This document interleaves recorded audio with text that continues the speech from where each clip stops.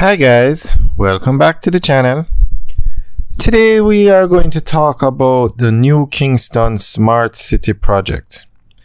Now this is a project to use technology to help build out New Kingston.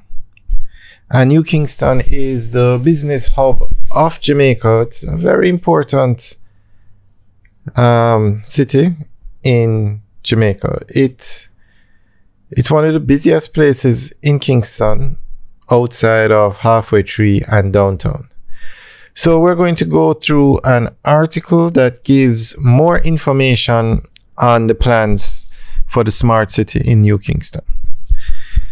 Minister without portfolio in the office of the Prime Minister, Senator the Dr. Honorable Dana Morris Dixon, has hailed the New Kingston Smart City project as a testament to innovation and a beacon of hope and progress for the entire nation. The New Kingston Smart City demonstration project embodies a spirit of collaboration and harnessing technology to bring about genuine transformation, she said. Dr. Morris Dixon, who has oversight for skills and digital transformation, was addressing a Smart City Forum hosted by the Jamaica Public Service Company at the Jamaica Pegasus Hotel in New Kingston. The forum, held in collaboration with US-based project development firm Tutor Group, was designed to highlight the benefits of a smart city, which is about using technology to drive efficiency in a sustainable way, while enhancing the quality of life of its citizens. This includes improved safety, public Wi-Fi, traffic management, urban planning, and environment monitors, among other benefits. The event also gave an overview of the feasibility study for the JPS Smart City demonstration project for New Kingston. The utility company has been awarded a grant by the United States Trade and Development Agency for technical assistance to identify and deploy cutting-edge technology and energy solutions in the business district and develop a roadmap for broader implementation of smart cities throughout the country. JPS is promising to redefine urban living in New Kingston through smart city solutions such as a smart grid, intelligent transportation, and improved potable water supply, safety and security, solid waste, public health, and environmental services.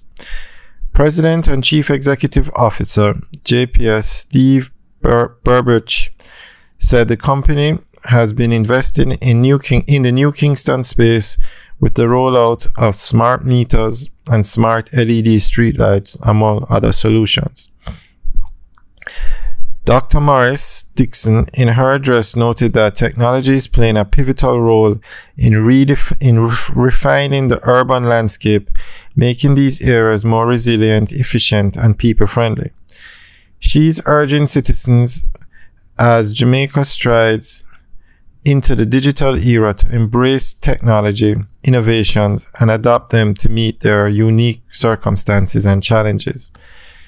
She noted that the government, in its digital transformation thrust, is not only about fostering new skills and digital literacy, but reshaping Jamaica for a new era where technology empowers our communities, businesses, and institutions.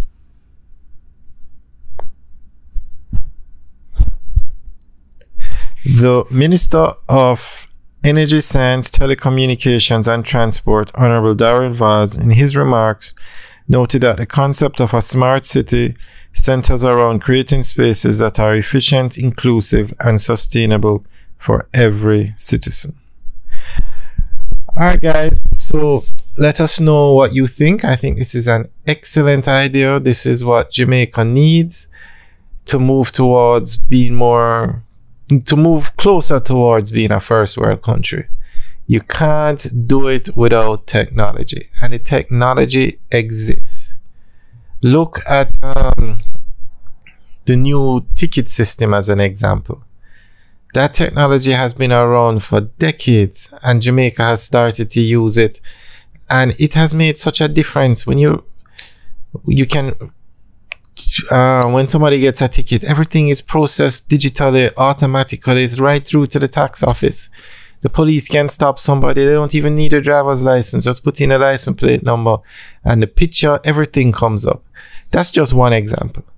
But the technology exists, so it's good that they're starting with New Kingston, and we'll keep you guys updated on this project because this is what Jamaica needs. And Jamaica is progressing nicely. You have roads being built all over the place. You have hotels going up. You have BPOs going up. So this is just one step closer.